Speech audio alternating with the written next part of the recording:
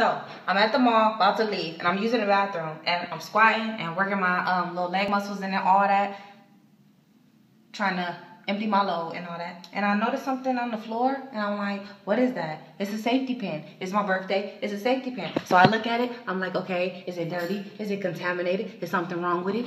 And it looked like it's not. So I have a safety pin. It's time for me to put some money on my shirt. Thank you, God, for bringing the safety pin into the bathroom. Now I'm going to finish taking this peek. No, I'm just playing. I'm not using it right now, but I'm going to come out the bathroom with some money pinned on me. It's time for some other people to start adding to it. Hold on, let me make sure I inspect it correctly.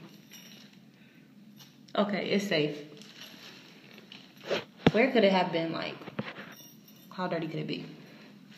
I'm going to rinse it off.